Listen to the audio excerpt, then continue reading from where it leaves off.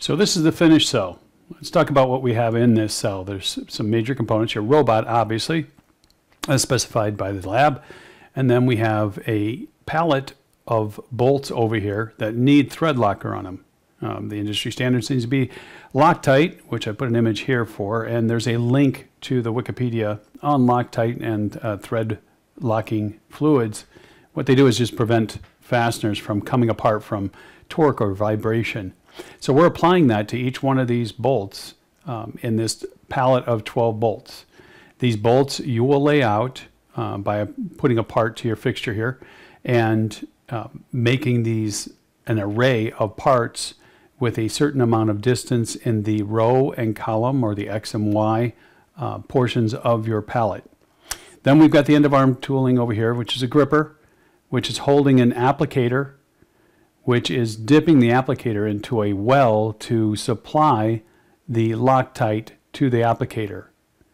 And let me just run this through the program here and you'll see how it operates. I'm going to do just like we would do on the teach pendant.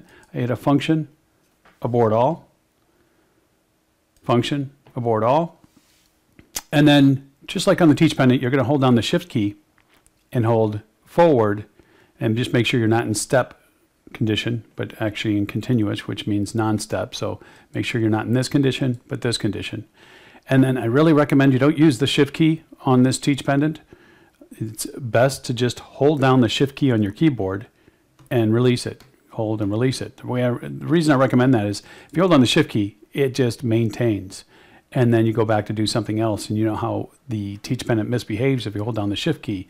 So it's just best to just never press this, hold down the shift key, and now I'm going to hit step forward, and I'll slow this guy down a bit here so you can see what's happening.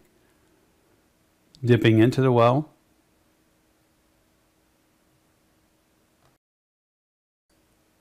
And coming back to the second bolt, because we've already gone to the first one.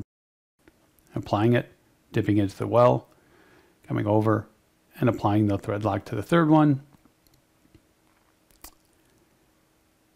And to the fourth one.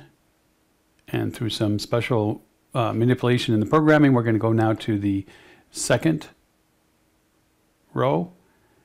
And then start applying it to the second bolt within that row. And speed it up to show you the finished process here.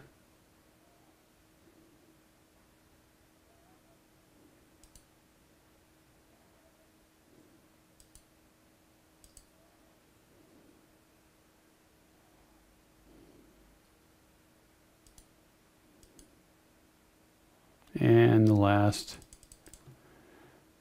step here, and should dip the last bolt and then go home. Oh, and it applies first and then goes home. So that's the full process of the Loctite applying to the array or pallet of 12 bolts.